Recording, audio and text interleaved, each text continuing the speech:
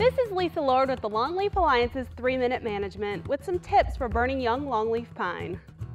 When managing young longleaf, fire is our most effective and least costly tool for controlling competing vegetation, promoting plant diversity, reducing fuel, controlling insects and diseases, and creating great wildlife habitat. The Longleaf Alliance offers these suggestions to landowners trying to determine how to best burn without damaging their young longleaf stand.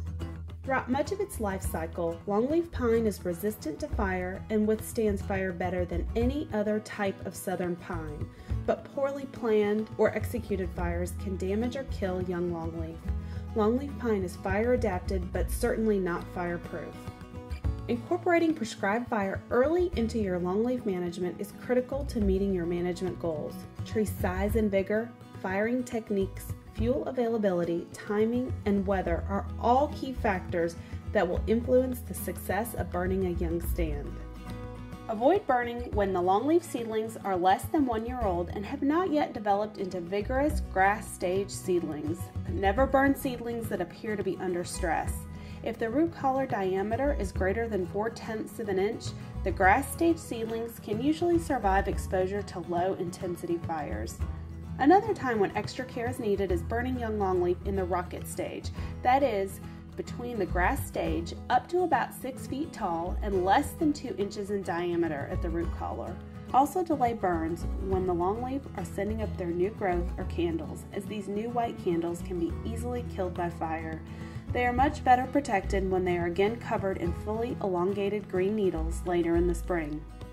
Remember, once the seedlings are over 2 inches in diameter and over 6 feet tall, they are much more resistant to fire under the proper conditions.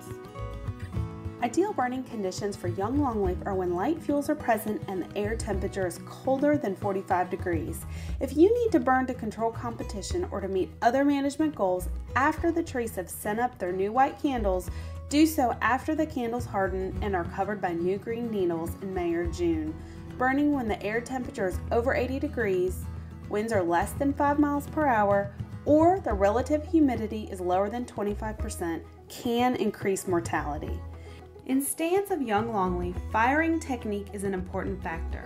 For stands with longleaf that is less than 6 feet tall or have less than 2 inches at root collar diameter, use strip head and point source or grid ignition patterns to keep the fire from damaging young trees. Backing fires can be used to secure the downwind line, but should be avoided along with severe head and ring ignition patterns that can build up too much steam and threaten young trees in the stand. Once longleaf exceeds 2 inches at root collar diameter, backing fires can be used throughout the stand. For more information on burning young longleaf, go to the Longleaf Alliance's brand new website and look for the publication, The Pine That Fire Built. And as always, feel free to contact us directly if you need more information.